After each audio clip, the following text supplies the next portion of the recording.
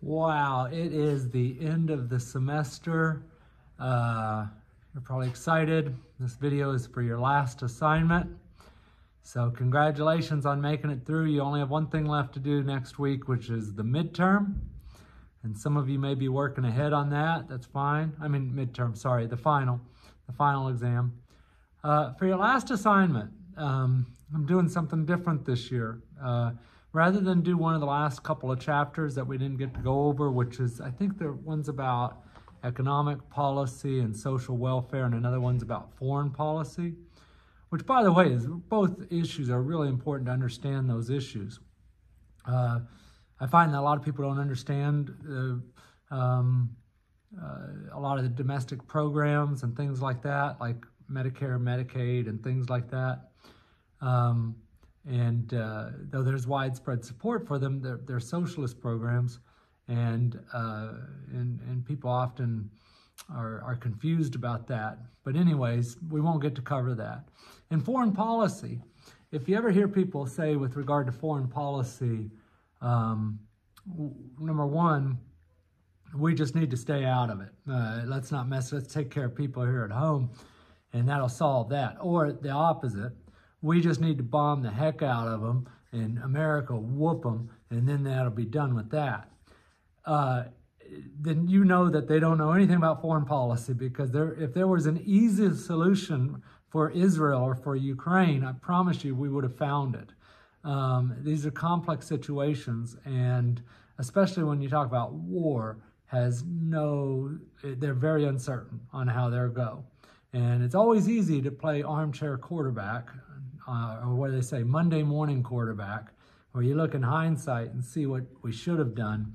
But they're difficult problems. But we won't get to get into those, because as your American federal government instructor, I want to leave you with perhaps what's most important. What can I leave you that's most important in this class?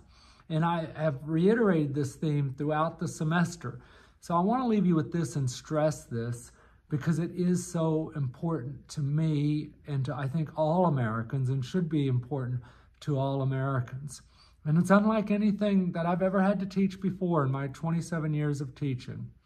I've never had to do anything like this, what I've had to do this semester and at the end of this semester. And that is to make aware of the threat posed by the lies surrounding the 2020 election. The documentary I'm going to have you watch is primarily about Donald Trump, because Trump's lies about that election threatened to undermine the very foundations of our democracy.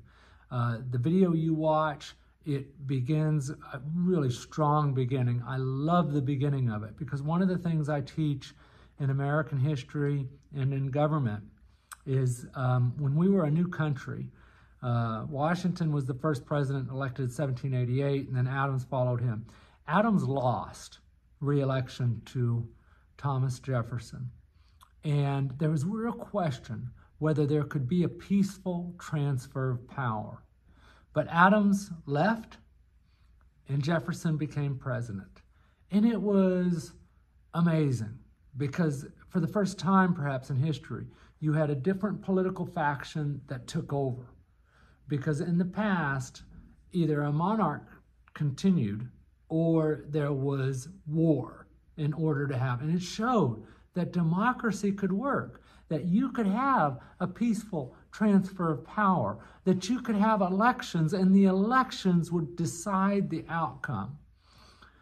And that's the way we had done it ever since. And I've always taught the election of 1800. That's what we did. And ever since then, we've shown the world how democracy can work, which is why on January 6, 2021, it wasn't just the insurrection that undermined American democracy. It was an embarrassment for our country, for the rest of the world, who looked upon America and said, I thought you guys knew how to do this. And that threat is by no means over, because we have another election, and we have the former president running again and continues to assert that the election was stolen. And the leaders of his party continue to not challenge him on that, and in fact, thereby legitimize that. So that there's real danger to the undermining of our democracy. And anybody who, within his party, so Liz Cheney, Jeff Flake, and numerous others that have challenged him on it have been expunged from the party. And it creates a really dangerous situation. So in that, back to that opening scene, they show how Hillary Clinton had conceded to Trump and attended his inauguration because Trump did win the election fair and square in 2016. How Romney conceded to Obama, how McCain conceded to Obama, how Kerry conceded to Bush, how Al Gore, in spite of that election, which was so close, conceded to Bush. And Dole conceded to Clinton, and Bush conceded to Clinton. And they go all the way back to recorded television. And throughout our history, everyone has conceded until the 2020 election, when Donald Trump refused to concede. And that very act threatens to undermine our democracy, because all of his legions of followers will follow him and believe this lie that the election was stolen. And then they'll have lost faith in the American system of democracy, and thereby undermining the whole thing. It is an existential threat to our democracy. I mean, the very foundations, the very existence of our democracy could be threatened. And we're not out of the woods yet, not by any means. Because if Trump wins the election, or even if he loses, he is sure to sow distrust in it, as he has continued to do so. And that's another interesting thing as you watch the documentary. This isn't new with Trump. He was challenging the legitimacy of the Emmy Awards when he was on The Apprentice, and he challenged Ted Cruz's victory in Iowa, and so on and so on. So we've seen a pattern of this, and it's no wonder that we're in this situation. So I don't know where we go from here, but my hope is that Republican or Democrat, independent, libertarian, I want you to believe in our Constitution, and I want you to believe in our government and the media and understanding. That's one of the things I tried to stress too, because I still see a lot of students and a lot of people in public who are like, you can't trust the media, you can't trust the media. By and large, you can. The media, and I'm talking about the mainstream media, does its best. And in fact, oftentimes they went overboard to try to give these ideas, fair, and we call it false equivalency. There's a danger of false equivalency. Well, Trump says the election was stolen. Biden says it's not stolen. The truth's probably somewhere in the middle. No, the election was not stolen. That's just the gist of it. And where you get your information from is of utmost importance once you're done with this class. And if you believe these things and you're getting sources, you're getting information from sources that are not legitimate, your whole factual basis, you're in a different reality.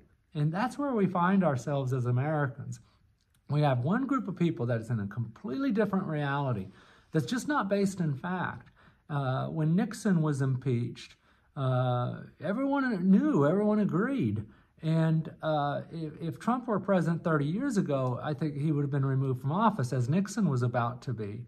But now, with all the different sources, we're in a different world with two different realities. And I don't know how we're going to resolve this except through education. And that's why we're in this class. So finally, I'll leave you with this. I realize, again, as I've mentioned many times, that the majority of you are probably Trump supporters. And I don't know what to say to that, except, and I'm not talking about policies with regard to the wall or immigration. When I'm talking about Trump, I'm talking about his actions that undermine our democratic system. Those are the ones that as your American federal government teacher, I feel obligated to address if we are to sustain what we have sustained for 230 years. So thanks for taking the class. I'll have that final exam ready for you, and I hope you enjoy the documentary. It's a really good one.